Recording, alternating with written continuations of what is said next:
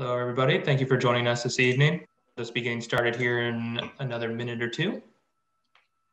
Let's give a couple extra moments for people to join on in and to get all settled. And then we'll get right on started with tonight's Meet the Artist with John Fowler.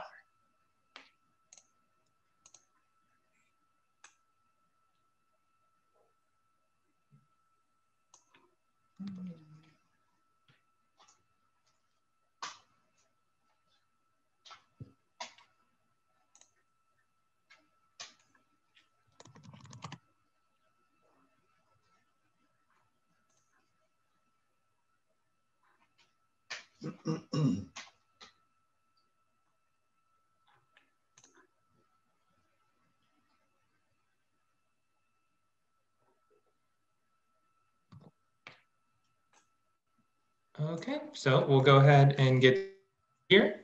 So good evening, everyone, and thank you for joining us this Friday for Meet the Artist, part of our Quarantunes digital performance series highlighting and celebrating the diverse traditions of South Carolina. My name is Ian Halligan, Folklife Program Coordinator for the McKissick Museum at the University of South Carolina. During Meet the Artist, we will be sitting down with performers in our Quarantune series to learn more about the art forms represented, as well as the performers themselves. Audience members are welcome, as well as encouraged, to submit questions by typing into the chat box at any time throughout this talk. I will relate these questions then to the artist directly. Before we begin, I would like to thank the South Carolina Arts Commission for their support of this evening's event. Meet the Artist and Quarantunes would not have been possible without the Folklife Partnership Grant, which the Arts Commission provides McKissick to amplify their traditional arts programs. With that said, I am joined tonight by John Thomas Fowler. John is a Mountain Heritage storyteller, award-winning musician, and author from the foothills of upcountry South Carolina. His storytelling combines a wonderful anthology of Appalachian folktales, fairy tales, outrageous tall tales, and contemporary yarns with traditional songs and ballads. He has been a featured teller at Stone Soup Storytelling Festival, the International Storytelling Festival Exchange Place, Madison County, Florida Storytelling Festival, and is the host teller in residence at Hagood Mill Storytelling Festival. In addition to the accolades enjoyed from storytelling, John is an equally accomplished musician. He is a two-time harmonica champion at Fiddler's Grove Old Music Festival in Union Grove, North Carolina, and he has also received blue ribbons in the banjo competition at the prestigious Mountain Dance Folk Festival in Asheville, North Carolina, and the Piggins Heritage Day Old Time Music Festival. John also received the Folk Heritage Award in 2013. Again, please feel free to ask questions at any time. And John, thank you so much for joining us this evening. It's great to be here, and thanks for putting on this wonderful event. I hope I can give you a bunch of information. We'll see what happens. Well, let's start early here. So I was very curious that your family was from the mountains of North Carolina. Kind of what's the history there? I'd love to learn more about that. Gosh, there's a lot of history there. Both my grandparents, grandmothers, and grandfather was from the hills of Western North Carolina, and of course, one of my grandmothers from Tennessee. My grandmother on my father's side, they came down in the mid-1920s or so, maybe a little bit earlier than that. I'm gonna say around 1920. He was a Baptist minister, and somehow he got the calling to go to Glendale Church to preach. He was a big, robust man. They said he was a powerful man, and apparently had a loud voice. And people to this day tell me that you could drive down the road, or you could hear him, way down the road preaching in the church. He was so loud. Of course, they didn't use speakers or anything in those days. So I guess during the summertime, a lot of people got preached to whether they wanted to or not. And his claim to fame was that he could float on water, and he was a man of about 300 pounds. So that must have been kind of amazing to see a preacher floating on water. So, he'd take his Bible and float around. He'd say, "Jesus walk, but I can float," things like that. So I can imagine in those days when they had the baptisms at the Old Packlet River, everybody came out, all denominations came out because they wanted to see if he was going to float or not. I don't know. But he was he was a big old man, and he came to Glendale and preached there his entire life. So that was his last place, last church. And of course, my grandmother was a little girl at that time, but she went to work in the mill, textile mill, when she was 15 years old. And I find this kind of interesting. She didn't, go and apply for the job or anything. She just went with her sister, and they gave her a little something to do. Her job was to fill batteries, and batteries were where the bobbins were at. Had to keep those filled, so to keep the work going. And she apparently did a pretty good job, because at the end of the week, the paymaster came along and gave her her money for that week. She got paid $1 a day, and that would equate out to about I guess 10 or 12 cents an hour, depending on how long she worked. So I always thought that was kind of interesting. She never was told she was working, except when the paymaster came along and gave her the money. So that's how she came here. She got married when she was about 18 years old with my grandfather, and they were married like forever and a day. Just till death did them part. My grandmother Taylor was from very western North Carolina, and up around Murphy, North Carolina. And she was born in 1898, and she was one of the younger ones in the family. For some odd reason, she was given the responsibility to helping mom out and getting everybody married off. And so she was the last one to get married. And I asked my granny one time, I said, well, how old were you when you got married? And she said, I was 22 years old. And I said, that's pretty old. And she kind of looked at me, and, I learned that point never to speak with a woman about her age. But anyway, she went on and got married. And then later on, her husband sadly died. They had one child.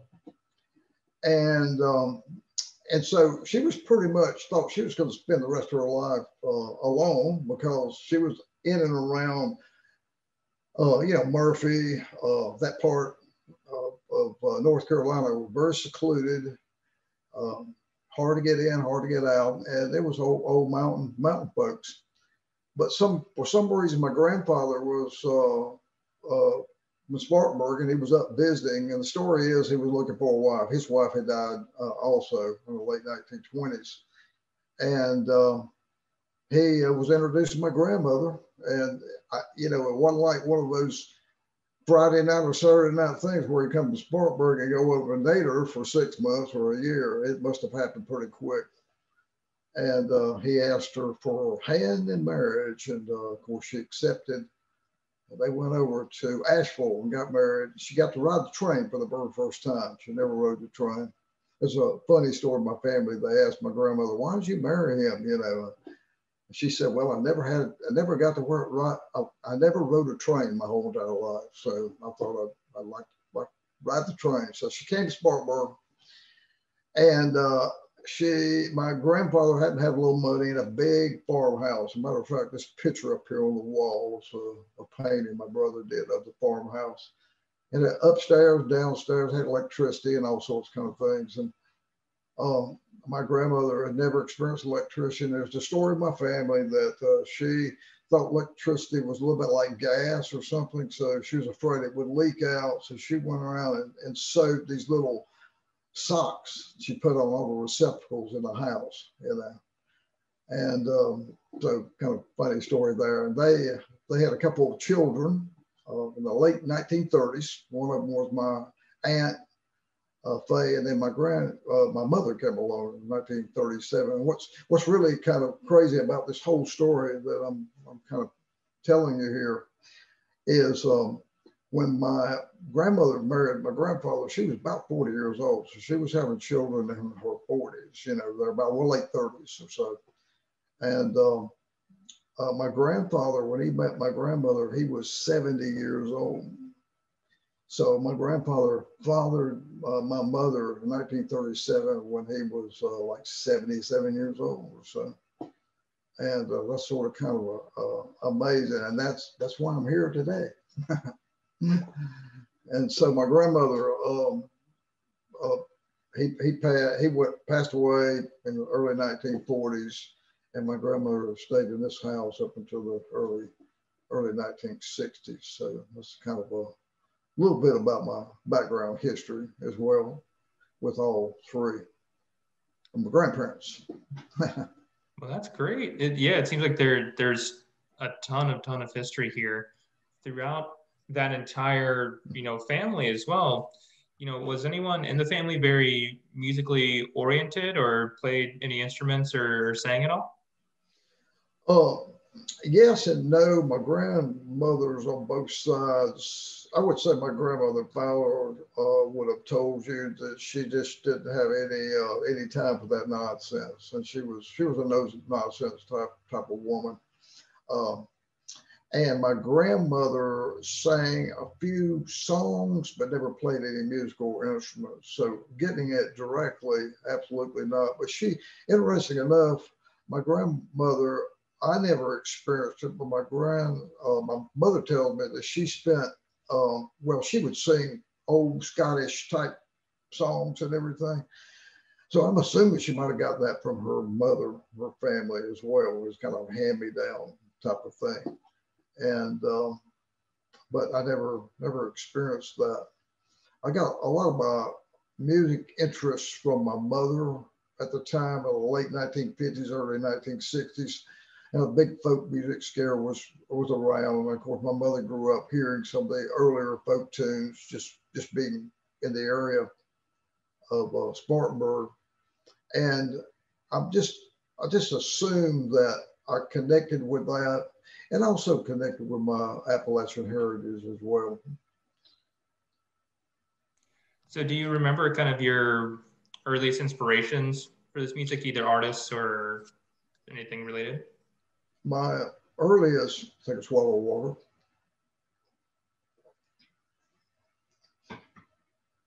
Earliest times I remember playing out on the front porch in the house behind me. And grandma would have a little white radio turned on, and I heard some music. I must have been about 5 years old or so. And that would be my first connection to any of the early music of the time. I don't remember what I was listening to. Later on, my stepfather was the one that played the guitar. I would call him a folk singer. He played anything that felt good. He was a three-chord musician, never used a capo or anything like that. So he set me down when I was about 8 years old and showed me how to play the dreaded D chord and a G and A. And then I kind of took it from there. But he played a lot of songs. And what amazed me about him looking back was his name was Bobby Smith. Was he learned directly from listening to the radio. I never ever recall him writing any music down or any of the words down.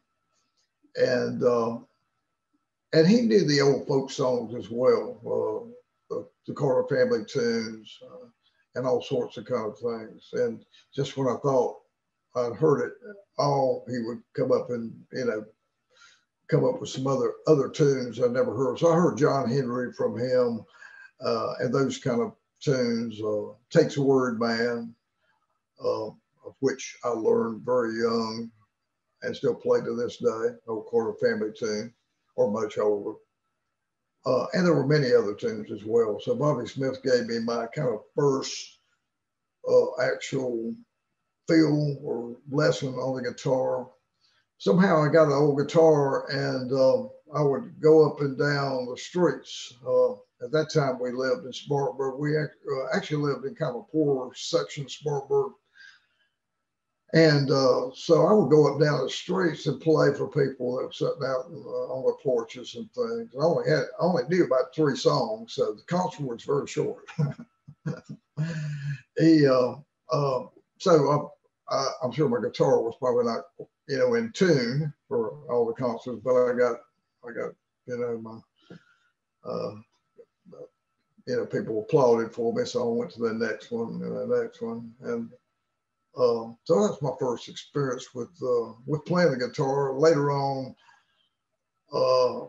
when I was 13, 14 years old, I began experimenting with songwriting, did a good bit of that. And that's where I picked up my second instrument was my harmonica. And I guess, I strapped it to my, harmonica holder and began playing a little bit with that, and still do to this day, use it in my performances and all sorts of kind of things as well. Do you remember your first show and the first show that you ever performed? You would think people would remember that. And let's see, first show ever performed by myself would have been, when I got in high school, I was the guy with the guitar, with the acoustic guitar. There were a lot of other folks that were experimenting with the rock and roll type music and everything, but I was playing the more acoustic type stuff.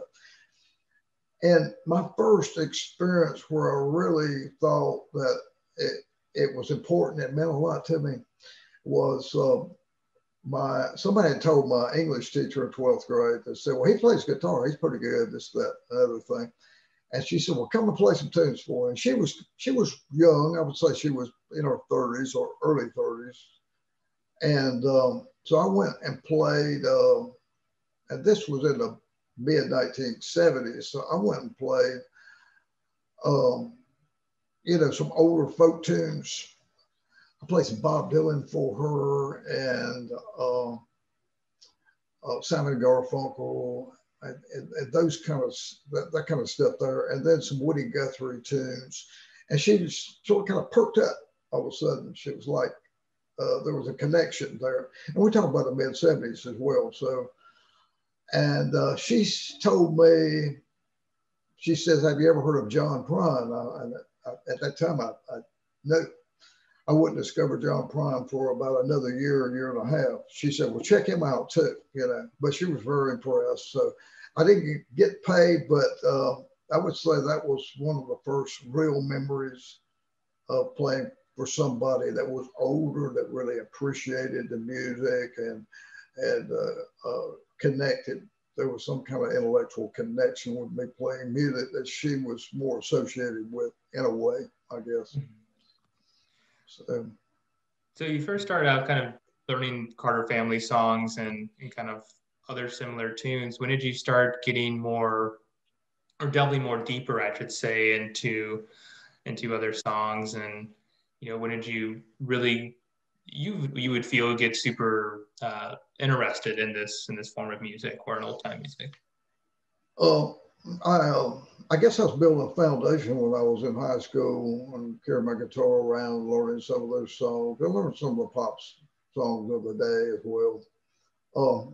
And I started messing around with the banjo a little bit in high school, but I didn't know exactly what I was doing, and I wasn't connected with the bluegrass music as much. I just wasn't there for me. It would be later on.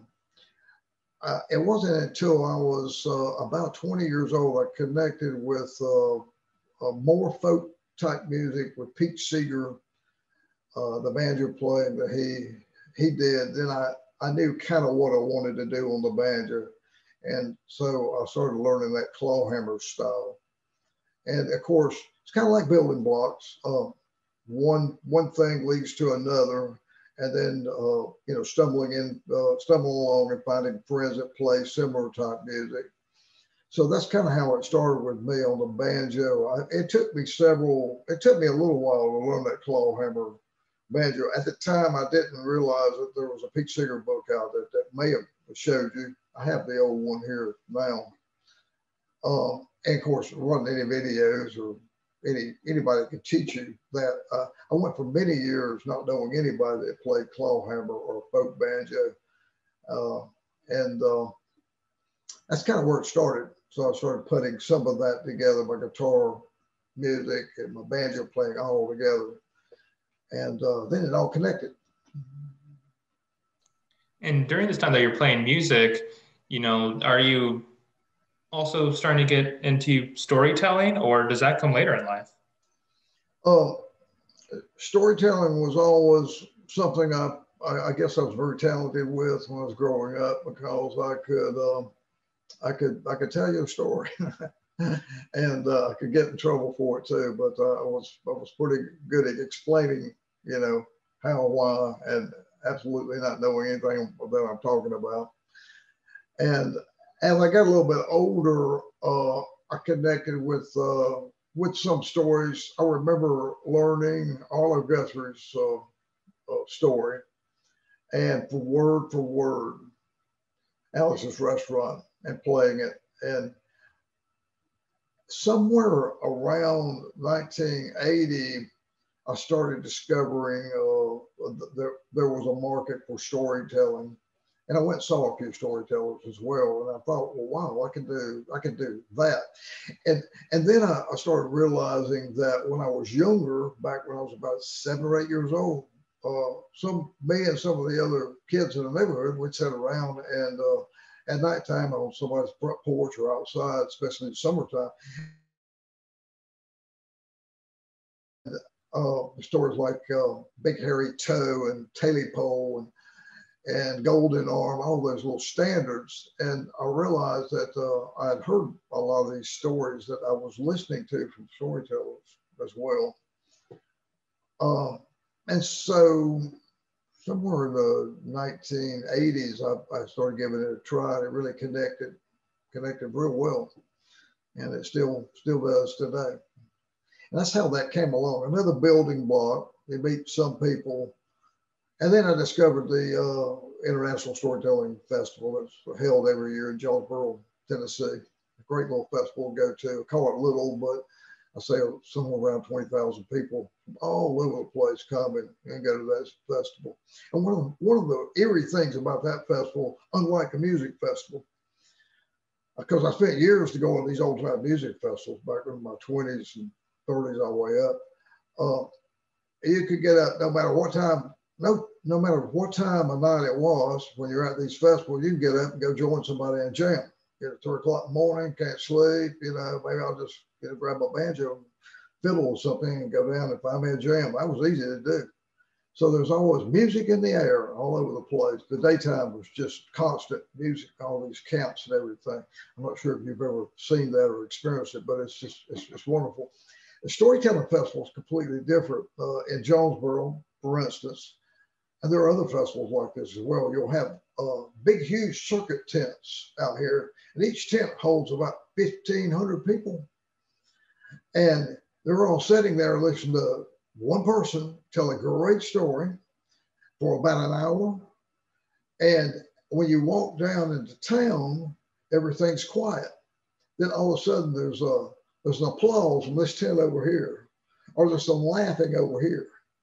Way off, you hear something else. So it's completely different from the music festivals. But very, very kind of a strange feeling to be inside of town. Everything's quiet, except for the train that might come by. And then there's a big applause over here. And you say, wow, I'm at a storytelling festival. Yeah, I'm sure the first storytelling festival that you went to, that must have been pretty surprising to see after going to these various music festivals, and there's quiet except for applause or laughter here and there. Yeah, and if you for your listeners out there as well, if you never experienced a storytelling festival, there's a certain magic in the air that you can't explain. You have to go and experience that magic.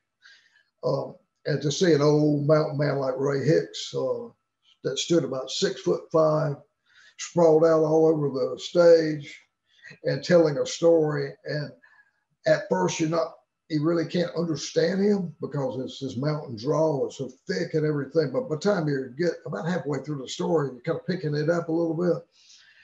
And to look around and see 2,000 people just watching him tell that story, it's the only thing I can equate that to is, I don't know if you have any children or not, but It's sort of like reading a book to your child, you know, and it's that connection you have between you, your child, and the book, and it's a sort of kind of warm feeling like that. So it's amazing. So what it seems like, you know, one of the things that makes a really good storyteller is that they can, you know, captivate an audience, and that especially like an audience of 2,000 people here in this case. But, you know, otherwise, what are some other characteristics that you feel really are indicative of, you know, this is a master storyteller or this is an accomplished storyteller? Be very well practiced, but that captivating an audience is being able to hook them early. So once you get them, you can fairly keep them pretty good. You keep them their interest pretty good if you just keep rolling and you know your story well. And of course, the story is not something you memorize from word to word. It is something you know. It's sort of like giving somebody directions, you know, from my house to your house, and you just go through that these parts of the story, beginning, middle, and end, all the way through. And of course, each time you tell it, you add more details, you take out some things, so it just keeps getting better and better. There are stories I've been telling for over 35, 40 years that I'm amazed at how I keep working those stories. It's just wonderful. Do you feel that you kind of like change up stories too, depending on both where you're at or the audience that you're working with or audience that you're presenting to? I'm sorry, ask me that again. Do you feel that you sometimes, you know, change up a story that you're telling depending on which audience and potentially where you're at? Yeah, you know, maybe change it up with different details, time. There's a time factor in there as well. And there are some stories that I can tell to small children, at least elementary school age children and adults. And of course, when I tell them to adults, there's a lot more detail added there, and the story might be twice as long. I'll give you an example. Let me see the story everybody knows, The Monkey's Paw. And I generally tell that story to middle school, high school kids, because after all, the kid in the story, he's about their age. He's the one that dies, you know, is buried. That story generally for that group is about 30 minutes long or so. But if I do an adult version of that, it's about 40 minutes long. And of course, I wouldn't tell that in elementary school. What's a good way to get run off, I guess you could say. There's a couple of stories that just don't work, a number of them. And so that would be an example. So yeah, I change up stories a lot. Depends on how much time you have. And sometimes I just have a story I want to go into, really want to tell. And the host might tell you, we only have about 10 minutes left. And it's really a really great story, about 20 minutes long, but you can make it work without, you know, speeding it up too very much. Yeah, I imagine that would be pretty well learned trait that just comes after experience, right? Of knowing when, oh, okay, the person is tapping their watch, I only have 10 minutes, and this I need to pull back on the story that I'm telling here. That seems to be something that like takes some time to get, right? Or understand. Yeah, you know, the International Storytelling Festival, they're known for being real sticklers on time. And if they tell you you've got 28 and a half minutes, if you have 28 and a half minutes, you know, so kind of know what you're doing before you get up there. So yeah, that do you also feel too that with storytelling and music that these are two things that are pretty intertwined from your experience? What I do is I sometimes do my programs might be music with some stories, and occasionally I might use my musical instrument with my stories as well. They kind of fit together. It's always amazed me. I think David Holt once said this as well. Amazed how you can do one song for 3 minutes and people were, you know, they're good with it. That's a 3-minute song, you know, makes you feel good, makes you dance, makes you sad, might have a good storyline in it as well. And then you do a story that's 20 minutes long and people just kind of locked into you. And, you know, it's 20 minutes long. It wouldn't be able to play that same song for 20 minutes that would not work. So that's kind of what I do. I kind of mix it up. It depends on the crowd that I'm with. Of course, little ones, you know, it's different altogether. Attention spans with elementary school age. I have a different set of programs than I do with high school. It's sort of kind of fun to go into a middle school or high school because I tell this great story called the Boo Hag, and it's about 40 minutes long. I don't have to carry any musical instruments in. I don't have to carry any extra stuff. I just walk in like most of my storytelling friends, and the mic's mine for 40 minutes, 45 minutes. I do a short little, you know, introduction, tell this story. I'm through, ready to go home.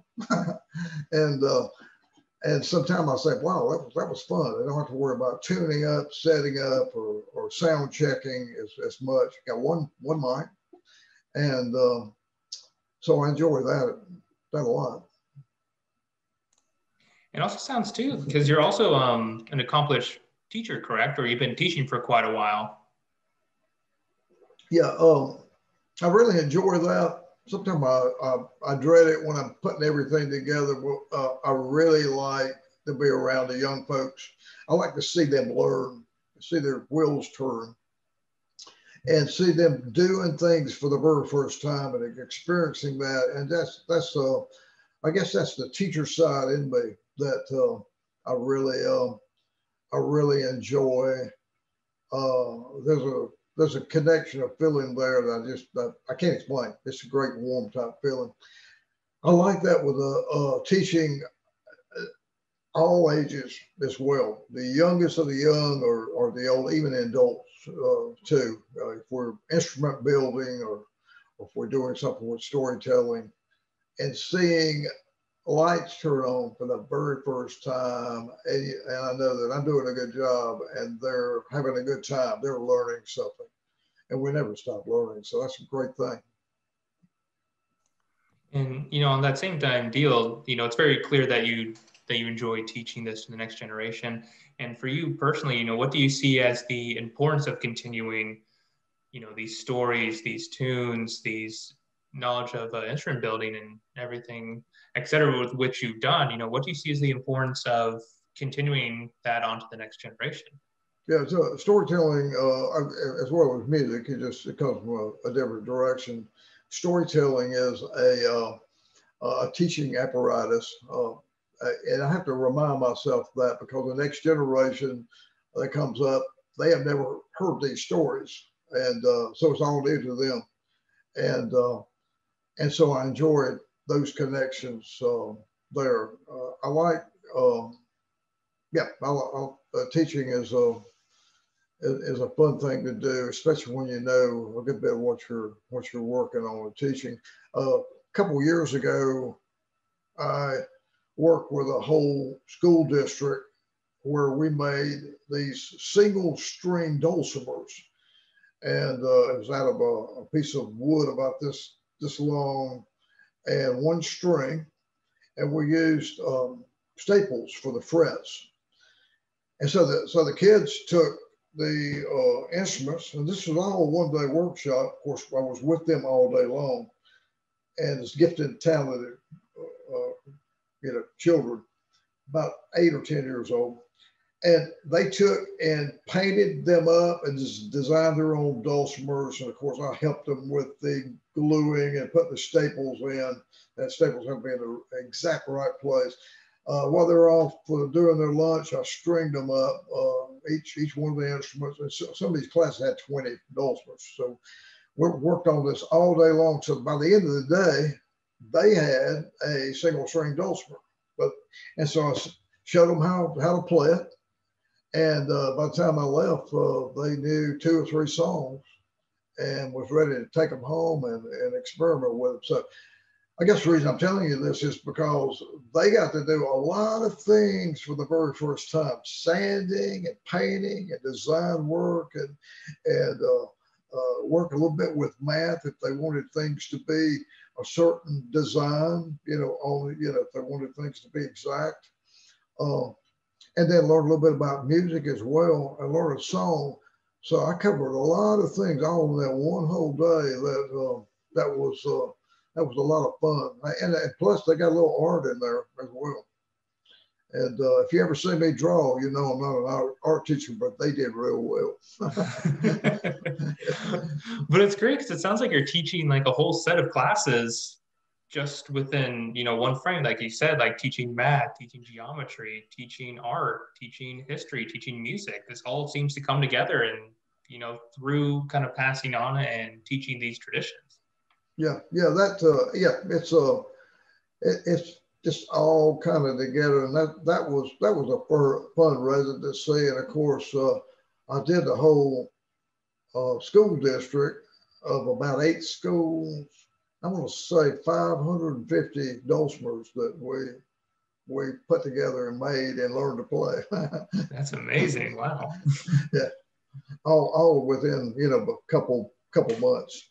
Yeah, so that's very enjoyable. Yeah. Do you feel that is kind of the most enjoyable aspect of teaching?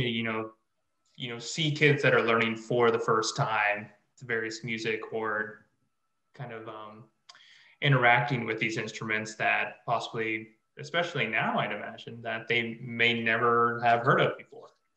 Yeah, and of course, I brought my dulcimer in and I played them a few tunes so I could see a full dulcimer. And I'm sure that some of the children, I think one child did say to me, "I know what I'm getting for my birthday, or I know what I'm getting for Christmas."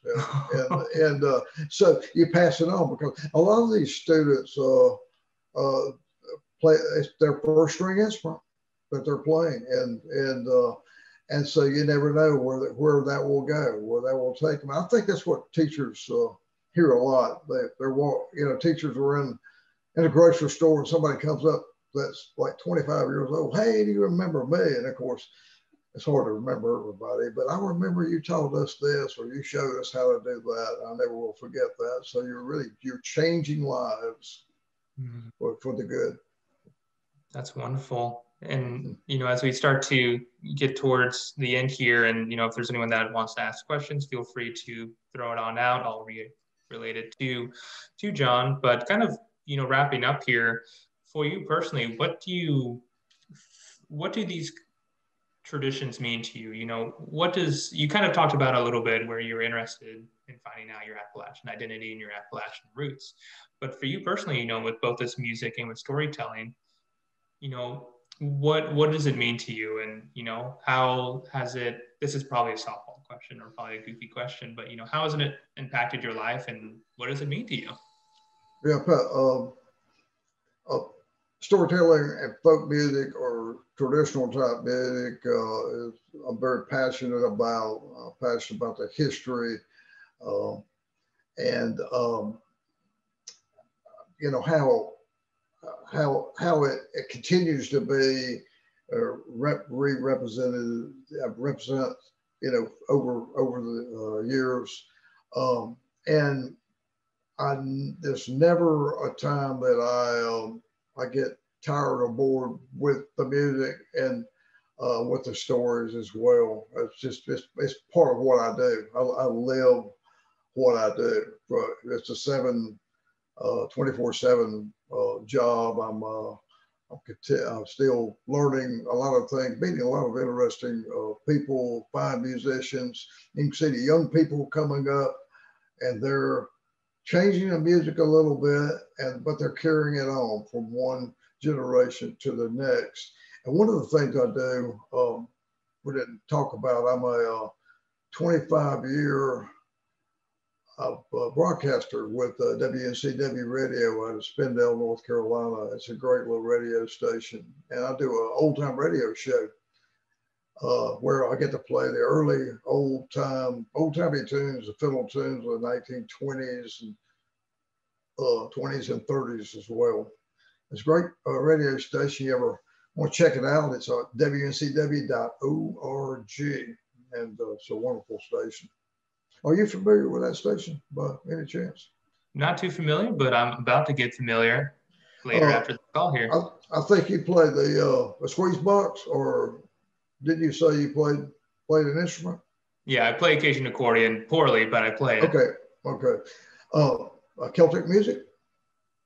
A little bit. Okay, well, we have a great Celtic show, 3-hour Celtic show on Sunday afternoon between 12 and 3 o'clock. So it's a great NPR station. I'll definitely have to check that out. And the thing that I wanted to ask too before we leave is that you've also done a lot of, this might be a whole nother tangent, I apologize. But, oh, that's fine. You've done a ton of archival work, correct? Collecting, fiddle tunes and fiddle recordings back in the day. I'd love to just hear about that and, how you got into that. Sure. Again, very young and discovering the music and reading about the collectors that went into the mountains, and really all over the place, collecting stories and music and folklore, folk life. I really got interested in that very young. I started doing some archival work and research work. One of the early recordings or early pieces of work, which I still have here, is I went around to all the textile mills and talked to some of the old timers about their experience working the mills and their stories, and that's where I got to meet an awful lot of interesting individuals and learn about the history of this area. I worked in Spartanburg, and that was called Mill People's Way. So I took a cassette, wrote a grant. Got how much grant was. It was a small grant, $500. I was able to produce a small snipping of people talking about, living on the mills, or what their beliefs or their religions or whatever they want to talk about, just little snippets. That went to another project with South Carolina ETV, and we did a 30-minute program and went and interviewed some of the same people, and they did a really great NPR type, or excuse me, a public TV type of presentation there, and I was kind of proud of that. They used that CD that led to us doing some more folk life work with that. So I worked with them for a while.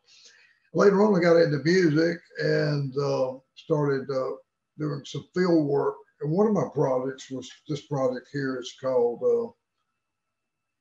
Fiddle Traditions.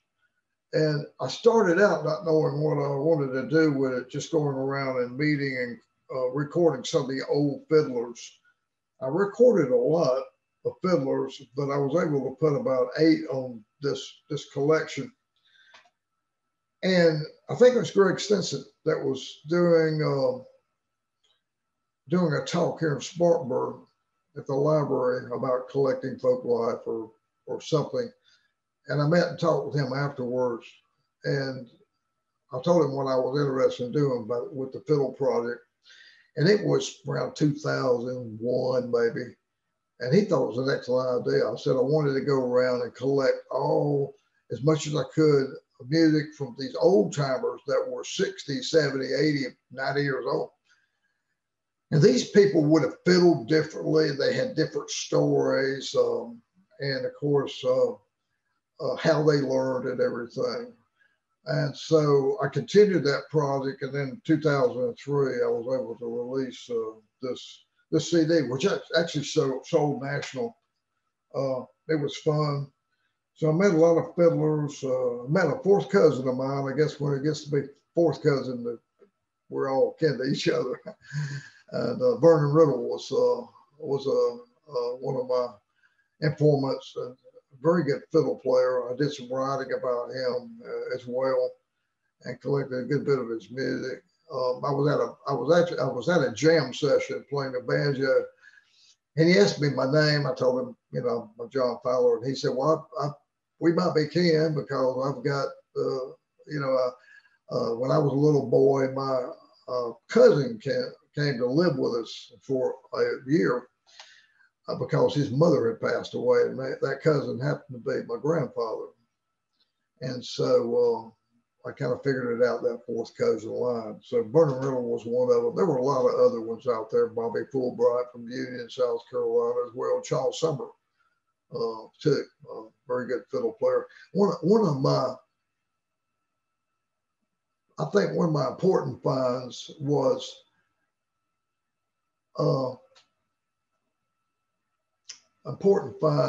T.C. Foster. He's about 92 years old, and I'd heard about T.C. for about a year. And you being a folklorist, you know exactly the frustrations, the hunting down people.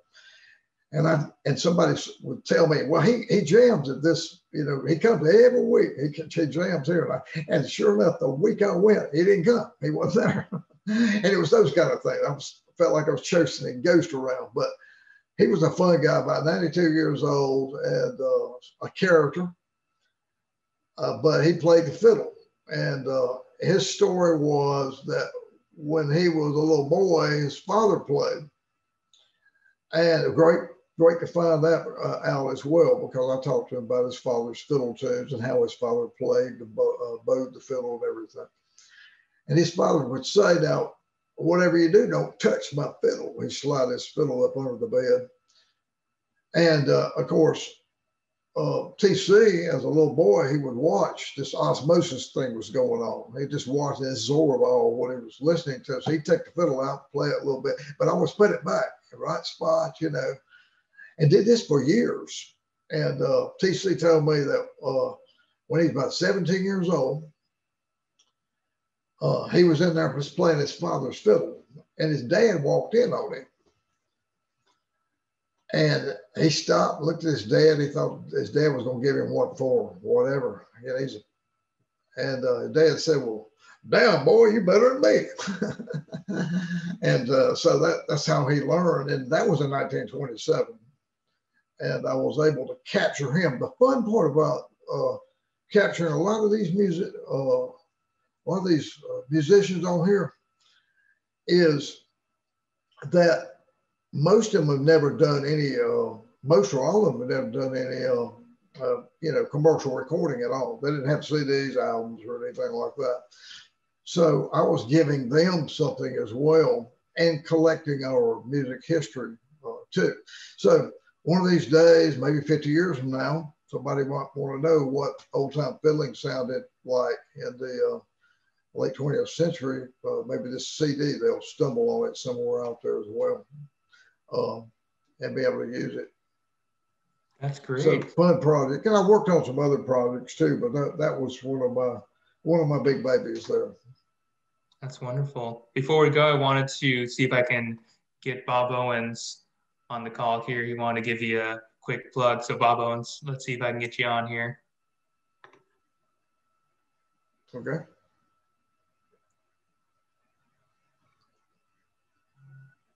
I don't know, but you are muted, Bob, so you can unmute yourself. Hopefully we can hear you.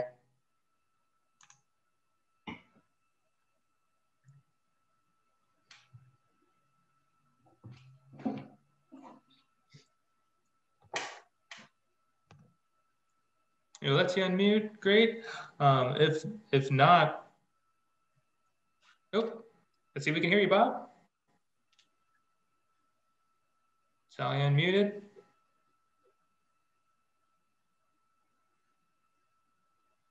Oh, I don't have any luck hearing you, Bob. I'm sorry. Let's give it a couple more moments, but then afterwards we might just have to move on. If you want to give a plug, you can throw it on into the text chat or text. Yeah. Chat here. So, yeah, unfortunately, apologize, Bob, we can't hear you. So I'll have to just mute you real quick. all this technology out there. Right. Yeah, We're all learning together, yeah, and unfortunately, I it doesn't know work that. out sometimes. Yeah, and each person you're working with is a different technology challenge, I'm sure, out there. And these live shows, you just never know what you're going to get. It's kind of a little bit like radio. Yeah, it's a whole new learning landscape. Who would have thought that a year or in less than a year we'd be continuing these conversations on computers and on Zoom, but that's Very the true. the Yeah, way of the you and world. I, yeah, you and I talked a little bit about, my field work. It was always fun to go and meet these people, sit with them, play with them a little bit, and and get to know them, and then later on come back for an interview, Mhm. because that's really when you really can get some great stuff uh, from people, from folks. Yeah, well, I remember you saying too before the call that with you interviewing these people, did it kind of go from that story that you're telling me that you would kind of just stop at these small towns in South Carolina and just figure out, why was this town here? How did it get established? And then you kind of find people from there. Yeah, yeah. I think of the town of Inman, South Carolina, which really just started as they had places that the trains would stop along the line when they built the line from Spartanburg all the way up to Asheville and beyond. So every so often, whatever it was, 50 miles, 20 miles, they would create these little stops. And I think the surveyor or somebody that was laying the tracks out or something, his name was Inman. So they named that stop Inman. Uh, and then town sprang up around there because there's no one there by the name of Inman. And of course, the textile mills came along later on. Uh, but yeah, when I pull into an old town, especially an old little town, big towns you can't, the stories there, but you can't find it. But a little old town, track runs right through the middle. You start looking at the names on the buildings and start trying to figure out, why is this town here? Farming, textile town, manufacturing, could have been anything. Mm-hmm. Wow. Before. Well, kind of from there, we've hit our time here. So I just wanted to just say here real quick, thank you again to everyone that joined us this evening. Thank John for sharing your music and your knowledge with us tonight. And tune in next Friday at 7 p.m. on Facebook to see John Fowler perform as part of our Quarantunes music series, which will be conducted, I believe, with assistance from the Pickens County Library System. And thank you again to the South Carolina Arts Commission for their support of Meet the Artist in Quarantunes. And thank you for tuning in, everyone, and have a great night. Thank you so much. Thank you. Bye, everybody.